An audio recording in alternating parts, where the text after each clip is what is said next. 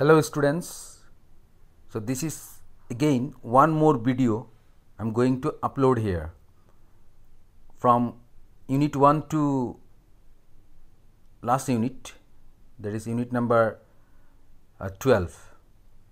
Here all are very important questions, so you must read all these questions. Okay, so one by one you see unit number 1, nature and significance of management. Here 3 questions given.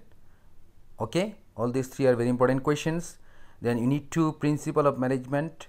Here again 3 questions given, and especially question number 3, list out 14 general principle of management.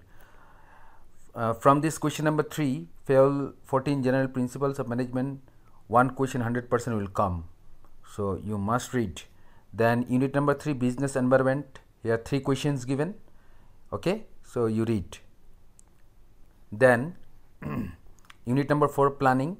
Here 4 questions given. Okay, so you read. Then unit number 5, organizing.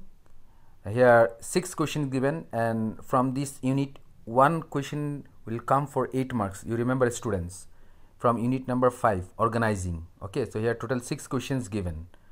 Then unit number 6, staffing. Here again 5 questions given.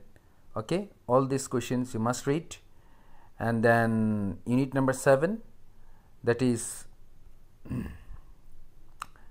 directing. Here 3 questions given, so all this read.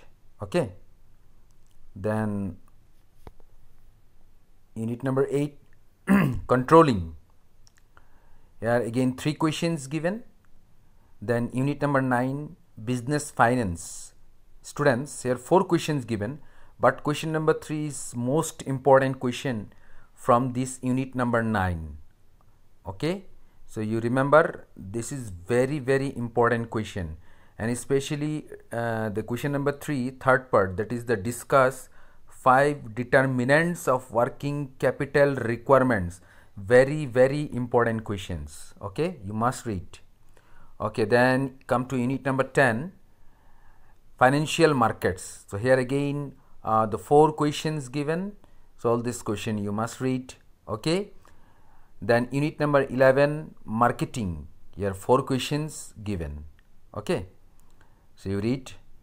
Then the last unit, Consumer Protection Act 1986, unit number 12, question number 1 and question number 2.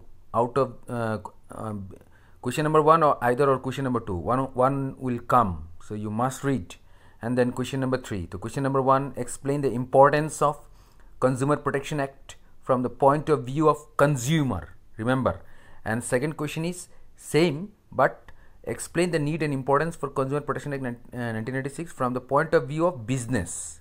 First question is point of view of consumer. Second one is point of view of business.